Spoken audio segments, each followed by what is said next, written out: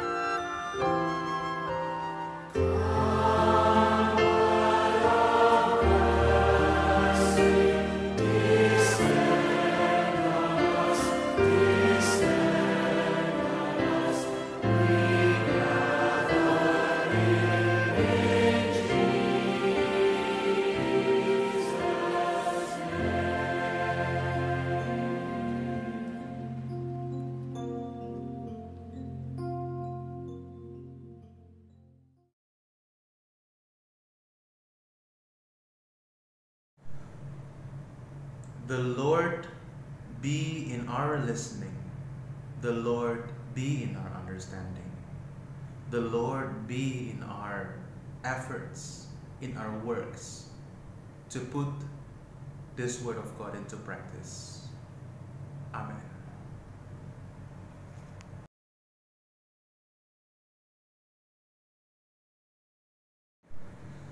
Today's reading is taken from Matthew chapter 25, verses 1 through 13. Then the kingdom of heaven will be like this. 10 bridesmaids took their lamps and went to meet the bridegroom. 5 of them were foolish, and 5 were wise. When the foolish took their lamps, they took no oil with them.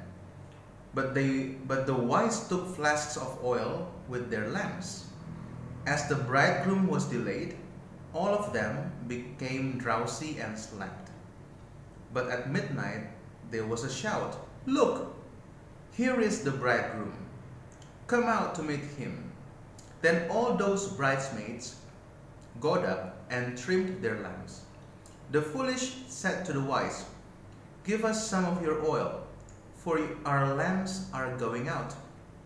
But the wise replied, "No, there will not be enough for you and for us. You had better go to the dealers and buy some for yourselves." And while they went to buy it, the bridegroom came, and those who were ready went with him into the wedding banquet, and the door was shut. Later, the other bridesmaids came also, saying, "Lord, Lord, open to us." But he replied, "Truly I tell you, I do not know you. Keep awake therefore, for you know neither the day nor the hour."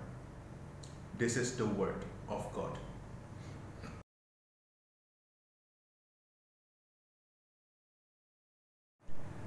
Oftentimes our reading of the biblical text brings us to some sort of polarity.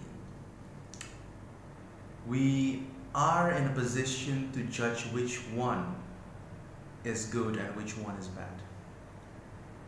Which one is justified? Which action isn't justified? Which is, honestly speaking, a natural tendency of any human being. Because we have some sort of ethical calling that drives us to behave ethically. And when we speak about ethics, we speak about what is good and what is bad, what is true, what is not true, what is right, what is wrong, what is appropriate and what is inappropriate. So, pondering on these questions is, of course, one's natural proclivity. But the biblical text is actually richer than that. If we take a look at the text that we just read together, we, I think, can see that so many people who also read this text are tempted to label the foolish women as the unwise and also the people who would be damned by God in the end of times, on the judgment day, right? And many people also perceive this text to be speaking about the judgment day, the final day where all the sinners who do not repent perish in hell, and those who repent will go to heaven. And this is a very common interpretation, common and popular interpretation of this passage. But is this passage actually addressing the end of times in a historical sense? We can argue about this, but what we need to do is to look into the historical settings, the historical background. We need to know who are the people addressed by this text or by this narrative. This text is produced within the Matthean community, from which emerged the letters or the texts addressed to the people of Israel who were at the time in a diaspora, right? They were spread, and this community resided in Syria. And in their exile, they struggled with the question of identity. They were not only suffering, but they were pondering on who they are, because they were split down the middle. They do not know whether they are Jews. They are unsure whether they are Christians or not. Do they deserve to be called Christians? Do they deserve to the Jewish identity, to having a Jewish identity? They were grappling with such difficult questions of identity. There was some sort of identity crisis happening over there. And in such a situation, when they were unsure if they deserved to be called Christians, and at the same time they were uncertain about their Jewish identity, they were pursued and hunted down by the Jewish people because of their faith in Jesus, because they follow Jesus. They are in the middle of suffering. They are in a situation that is so burdensome, so troublesome for them. They do not know, they cannot foresee any hope. They cannot see themselves being set free from that problematic situation. Not only problematic, but they experience death nearing, suffering. My friends, the call to become faithful in this passage is not the call to become faithful to God so that at the end of the day we can be saved by God and sent straight up to heaven. What is being conveyed by this text is faithfulness, the importance of faithfulness to any struggle for liberation. We are called by God not to sit back and watch things, around us crumble down, and we do not participate in the struggle for liberation. This text tells us, teaches us, that our faithfulness to Jesus must be a faithfulness to the struggle for liberation, to the struggle for freedom, the freedom from oppression, the freedom from discrimination, the freedom from any oppressive power that attempts to bring us down, any oppressive powers that subjugates us.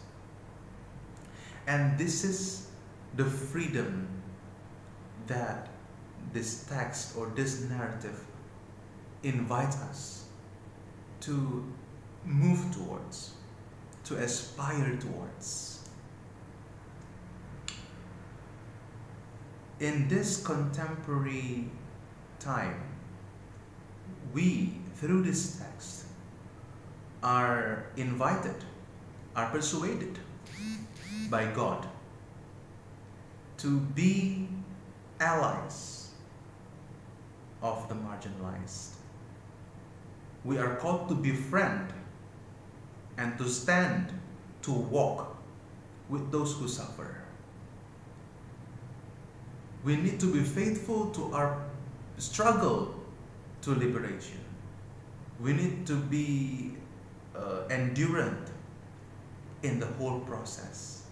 And this is what God instructs us to do, to have endurance, so that we can persevere until the time comes when suffering is no more, when the liberation of God materializes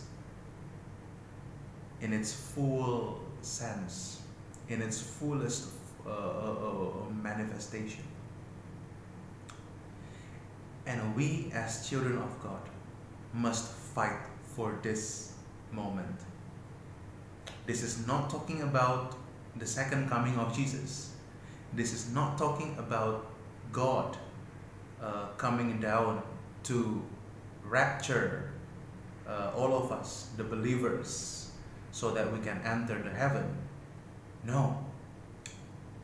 What is addressed through this text is actually a historical crisis, which can also be seen today in many different contexts, in many different settings. And God wants us, God desires us to remain faithful to the struggle for liberation. May God enable each and every one of us to become faithful servants, faithful agents of liberation. God bless you all.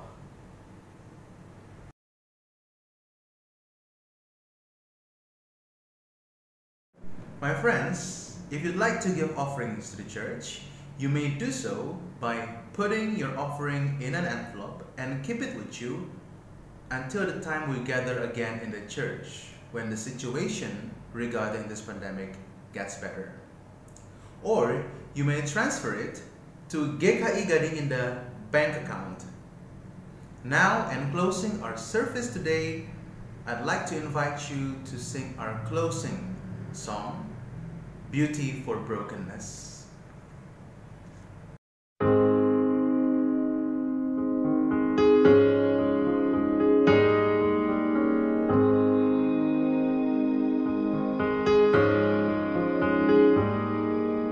Beauty for brokenness, hope for despair. Lord, in the suffering, this is our prayer. Bread for the children, justice, joy, peace. Sunrise to sunset, your kingdom increase.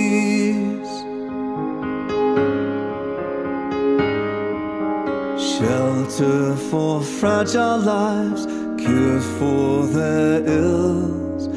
Work for the craftsmen, trade for their skills. Land for the dispossessed, rights for the weak.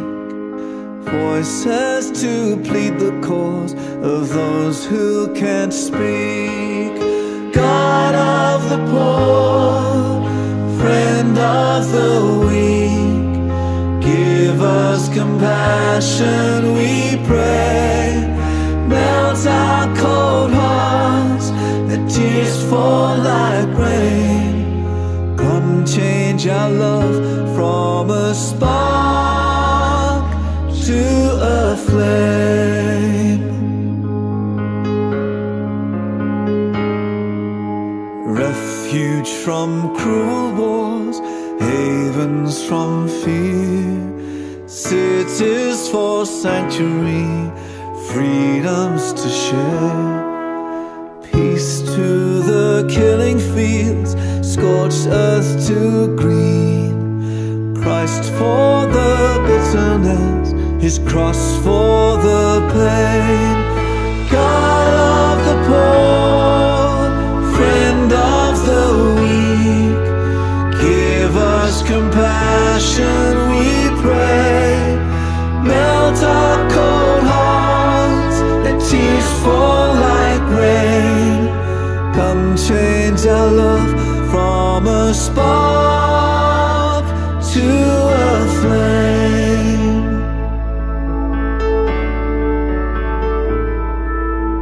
Rest for the ravished earth, oceans and streams, plundered and poisoned, our future, our dreams.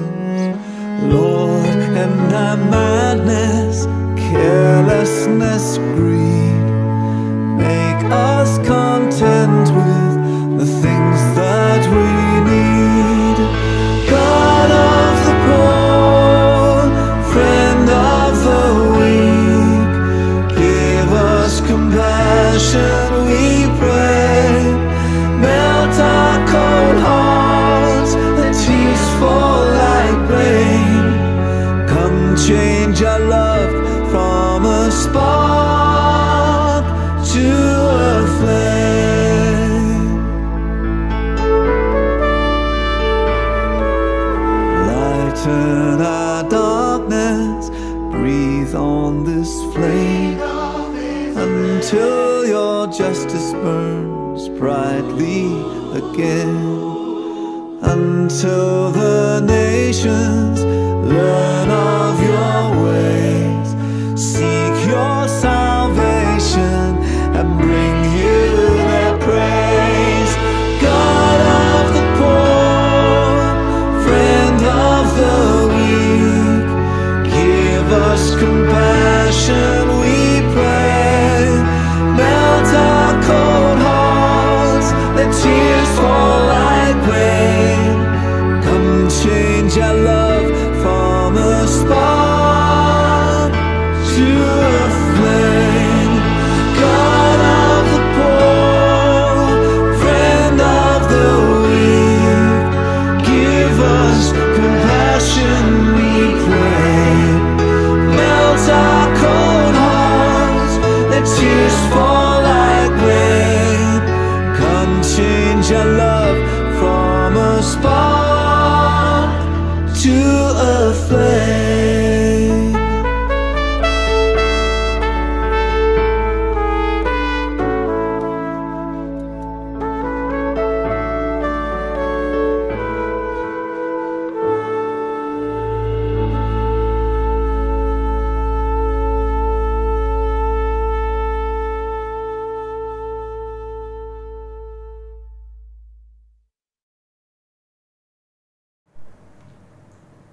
Let us pray. Lord, we thank you for your word. We thank you for speaking to us, for addressing us, for giving us the beauty of your word to live by. Please guide us in accordance with the word of God and in accordance with the will of God in living out our lives, so that we can be doers, implementers of the word of God. Help us, guide us, bring us solace throughout the coming week, so we could be at peace with ourselves and with other people. Please bless our mental health. Please bless souls that are separated from each other. May the spirit of remembrance remain in us, so that we can remember the good things our loved ones have ever done in their lives. Thank you. In the name of Jesus we pray. Amen. Have a blessed Sunday. God bless you.